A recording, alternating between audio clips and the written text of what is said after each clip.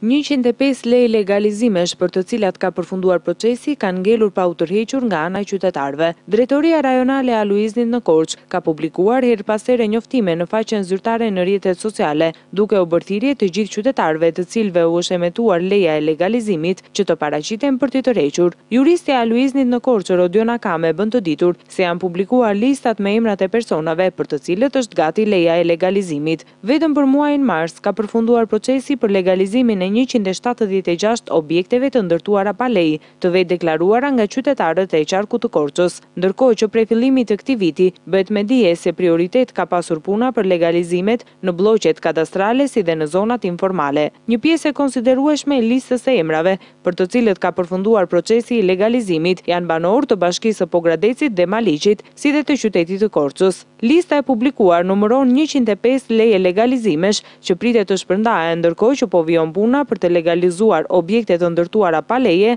në zonën historike të qytetit të Korçës.